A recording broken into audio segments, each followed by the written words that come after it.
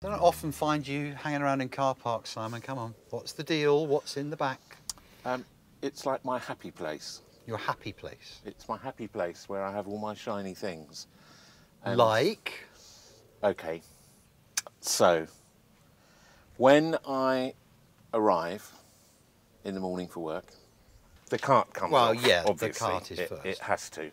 And then always next is mics for the booms, the lovely Neumanns. In lovely cyclones, it has to be said. Absolutely, absolutely. That comes off. The next one usually is the battery box. I'm very proud of this one, made by my chum Stuart. And this is like my James Bond case, with all the chargers built in.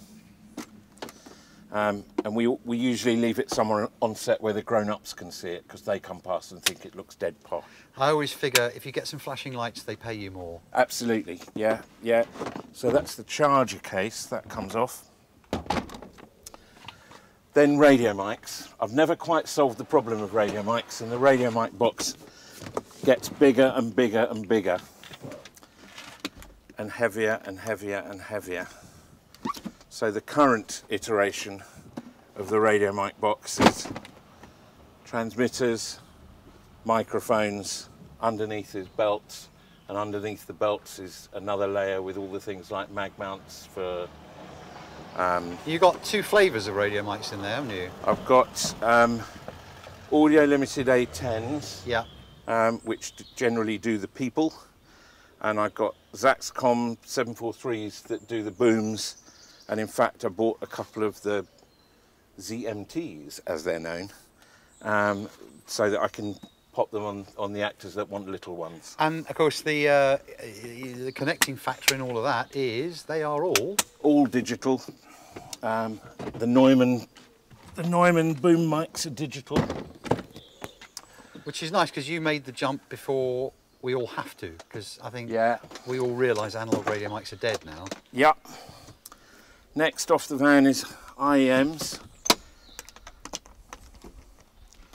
So all the listening packs, which are again audio limited, EN2s. And analog at the moment because I haven't got round to buying digital yet. Well, yeah.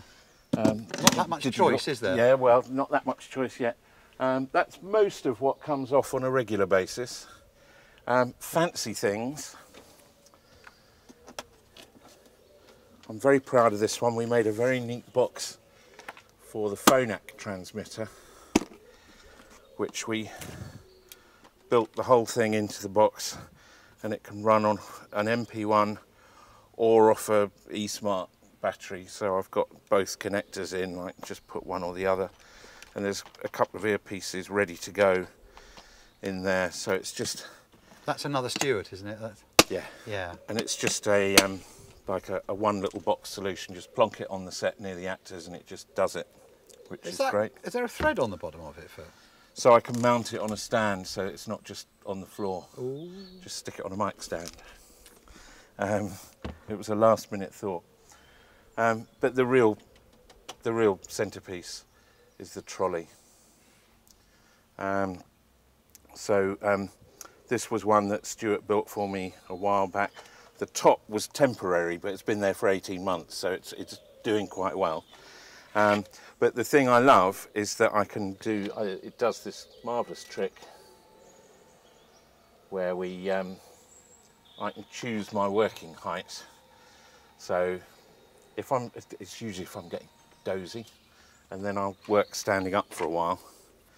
And quite often I'll work standing all day. You do it, don't you? Yeah, I never sit down to whatever. I never have.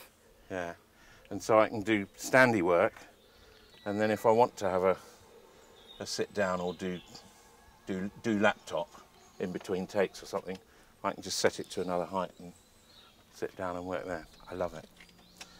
It makes me smile every time it goes up and down. I just love it. And you're recording on an Arton now, aren't you? Yep. Yes, I went to X3 about 2 years ago now, and I've been in a very happy place. And overall, one of the things about your cart is it is, what, 95% digital? I mean, apart from IEM, so on the boom you've got a Digimic. Yeah, digital booms, digital radio mics. The IEM goes analog, and I'm looking to go more digital. So currently I'm on analog outs for the A10s, but that will become digital in the next tidy up. And the CDAR, if you ever use that, are you using the AES on that as well? Yeah, that's already plumbed in on AES. That was the easy way. That was as easy as any, because then you don't have to think about the levels.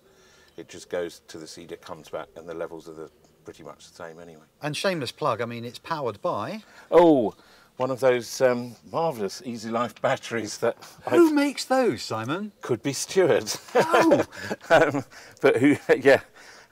Stuart and I designed them some years ago. So it's effectively, it's a kilowatt of power in a small pelly that will run even my trolley for a day and a half, nearly 2 days. But they are in very short supply. Yeah, and you can't have mine. Yeah, or mine. All right, that's all the electronics and the whiz-bangs. Physically, bits and bobs, mechanics. Oh, well, the other one that comes out now, because we can do it now, because we have these things. Of course, we now have that whole variety of sticking microphone on people things, which it's like the old sticking plaster box that I used to like sorting out when I was a kid, and all those belts and straps and sticky things and all. That one kind of comes out the van with that almost always. I would suggest that that's looking a bit empty, and considering where we are at the moment, should we go and stock up? Oh, let's go and stock up. Come on. Come on.